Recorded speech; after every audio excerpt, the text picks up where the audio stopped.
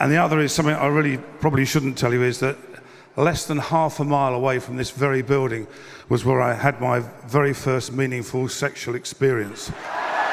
No, please, no, it wasn't very good.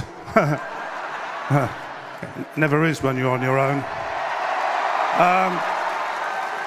Anyway, as Steve said a thank you to his wife, I want to say thank you to mine. Unfortunately, she's not here tonight. When I left her this morning, I think she was in a coma, actually. Well, I think she was in a coma. Sex was still the same, but the washing was piling up. And I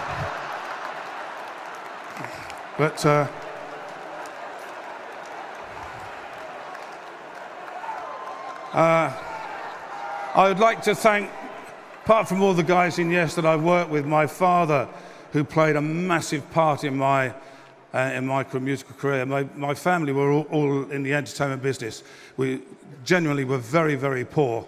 My father was an Elvis impersonator, and well, there wasn't much call for that in 1947. And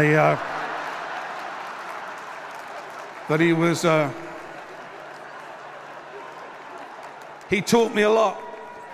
I remember he sat me down once and said, "Son," he said, "don't go to any of those really cheap, dirty, nasty, sleazy strip clubs, because if you do, you'll see something you shouldn't." So of course I went, and I saw my dad.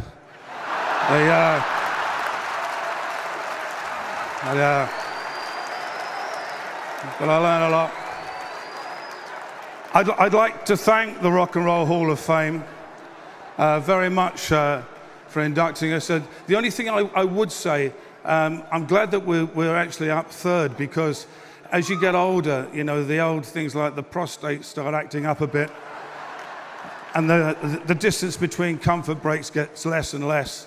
But I would like to say quite seriously how important it is to have the old examination, which I had indeed on Monday.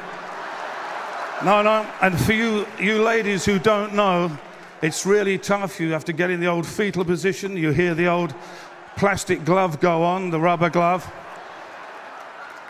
And then it's like a gopher going on holiday inside your rectum. And while I was having my whilst I was having my examination, the doctor said to me, he said, "Mr. Wakeman," he said, "there's no need to be embarrassed. It's not unusual to get an erection at this kind of procedure."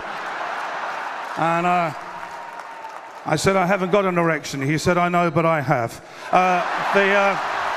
Thank you very much. God bless you. And I'd like...